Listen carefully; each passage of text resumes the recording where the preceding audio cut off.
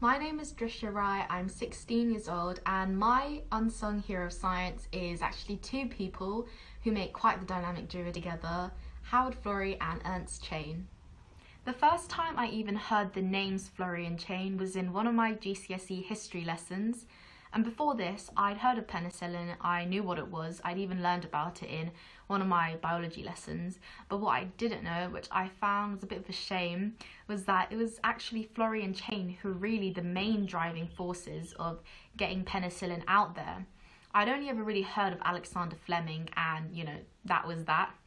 I chose Florey Chain because not many people, especially my age, know about these men, but everyone knows about penicillin. Florey Chain aren't that well known because of most people's tendency to just focus on who invented this or who discovered that, and a lot of the time the process of getting that thing out there is not really thought about.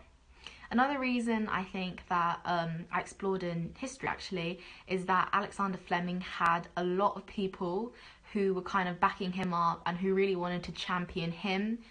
My favourite fact that I learned while making this video is actually really sad, and it's mentioned in the video. It's that Florey and Chain were able to help Albert Alexander, a volunteer, to recover from his septicemia with the help of penicillin, but then eventually the stock runs out and they were both so desperate to keep him alive that they even extracted penicillin from his urine that hadn't been used.